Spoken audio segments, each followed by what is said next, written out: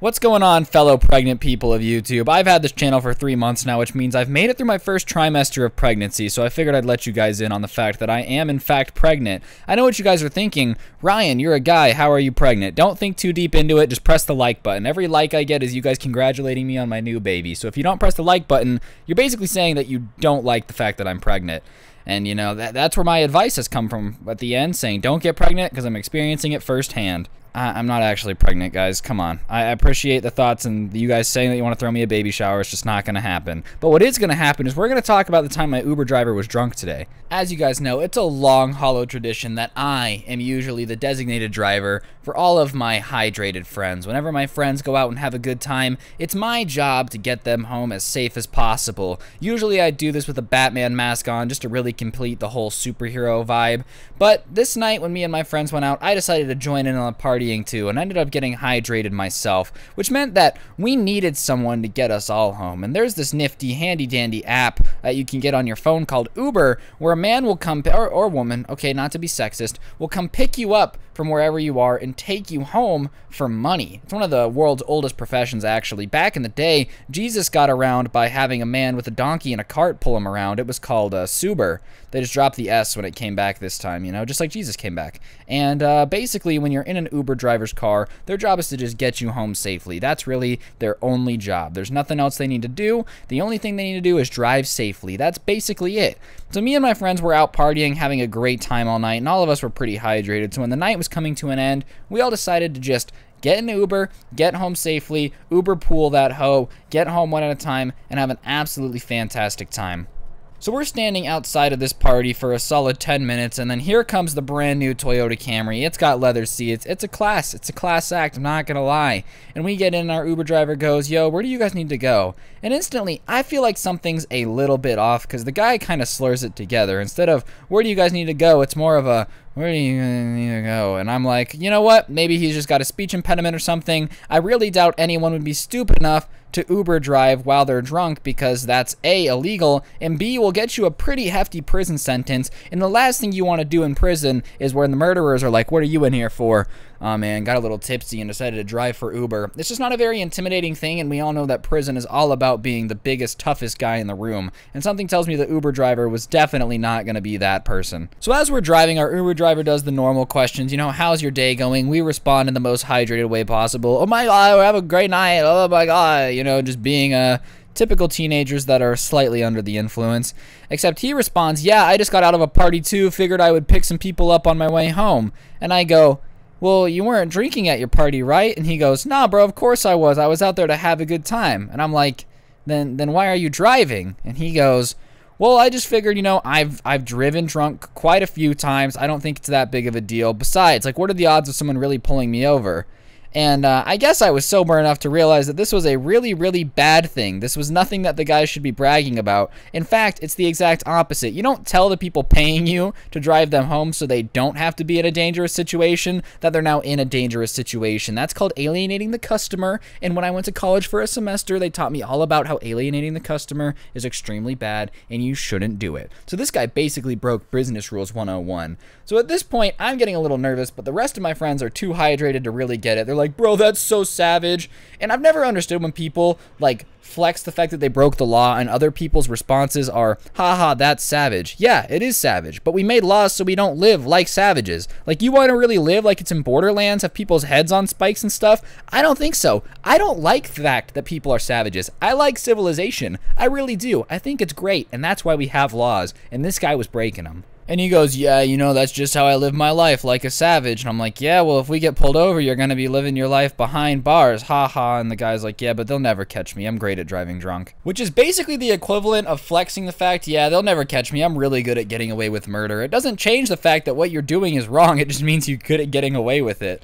Which means you've done it a lot, which means you've had a lot of practice, which means you've purposely broken the law a lot. And I know I'm sounding like a stickler, but let's keep in mind that I'm supposed to be paying the guy for this ride. And I didn't go on Uber with the specific instructions, "Want a drunk driver, SOS." Like, that's why we were doing this in the first place, was to avoid this situation. And now we got Dale Earnhardt Jr. over here trying to whip around in the foreign, because I mean, it is a Japanese car, so technically it is foreign, while whipping us around flexing the fact that, "Oh, I do this all the time." Yeah, that's the problem. problem, man. You do this all the time. This is why we wanted to avoid this. Now I'm stuck with you, and there's really nothing I can do except try to avoid you, okay? So we're on the freeway, and he starts kind of swerving lanes, just generally not being very good at driving. You know, that thing that you're supposed to be good at when you're an Uber driver.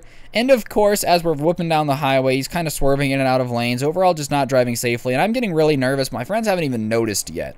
And then, out of nowhere, the red and blue lights come on behind us, and you know, all my friends are like, oh no, and he's like, no bro, it's cool, we're gonna get, like, don't even worry about it, my uncle's a cop, I'm gonna be fine, bro, don't even worry about it, everything's gonna be fine. Which is what you say when you're really nervous. Like, no one's ever had to reassure everyone that everything's gonna be fine if everything's not gonna be okay. Like, no one's ever been like, oh, everything's gonna be fine, and then it turns out to be fine. They only say that when they're getting nervous. And in my head, I'm like, oh no, karma really did catch up to this kid quicker than expected. I at least wanted to get home before you got arrested, because now this is just bad. This is just all bad, all right? This is a negative situation. 0 out of 10 would not recommend. So the cop walks up to the car, and the Uber driver opens with something that I don't think is a good opening, which is, no, officer, I haven't had anything to drink tonight. Before the cop says anything, like, the cop hasn't even said, do you know why I pulled you over? Do you know what your name is? Is your name Jeffrey? Do you know that your Toyota Camry has the gas thing open? I don't know what he's gonna say. All I know is that the guy instantly responded with, I haven't had anything to drink tonight. So the cop naturally responds with, well, I didn't say you had anything to drink tonight, son, but have you had anything to drink tonight? And he goes, no. And he's like, well, judging from the smell of your breath, I'm gonna have to say that you are definitely not telling the truth, and I'm gonna have to do a field sobriety test. And then he goes, oh, well, my uncle's a cop. And he's like, okay, well, still gonna need to do a field sobriety test. It doesn't matter if your uncle's a cop. That's not how it works. It's not like the get out of jail free card. You can't get pulled over with a dead body in your trunk and be like, ugh, well, my uncle is a cop, so basically I'm home free. You're not allowed to arrest me. The law says that you can't get me in trouble because I'm related to an officer of the law. And he's like, no, officer, that really won't be necessary. As if that's gonna work, as if the officer's gonna be like, oh, you're right, my bad, bro. You go about your business, Uber these people home. And at that point, he turns his attention, he goes, you got a pretty full car. And he goes, oh, I'm an Uber driver, and I'm taking these people home. And he's like, well, are they intoxicated? And yep, we were. 100%, absolutely. So we just kind of come clean. We're like, yeah. And he goes, oh, okay, well, good on you guys for getting an Uber driver. I'm just going to test him real quick. I doubt there's anything to worry about because no one would be stupid enough to Uber drive drunk, but we'll just get this done really quick and we'll get you guys on your way in no time. And we're like, awesome.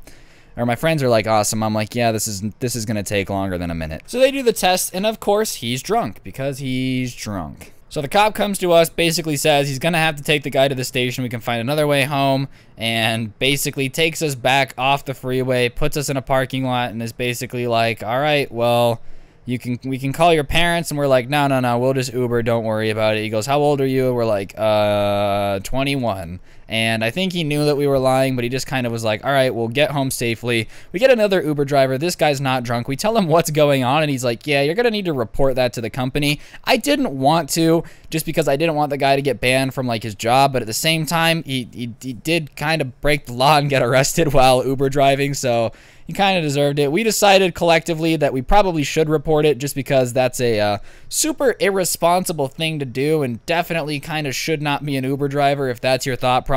Like, it's just probably not a good idea. You know, it'd be like hiring a babysitter that's been known to smother babies. It's just 0 out of 10 would not recommend. There's like very few rules when it comes to driving other than don't drive drunk and don't crash, and you kind of broke one of the 2 rules you need to just not do. Like, literally one of the 2 things you just can't do, and he just had to do it. So we did what we had to do, and I still feel bad about that a little bit, but not really, but like I do, but like not really, you know what I mean? Moral of the story, I did end up getting home safely, but it was just one of the craziest, like, most awkward experiences of my life. You never hop in an Uber expecting these things to happen. You know, I never went to Uber driver. That's all I'm trying to say.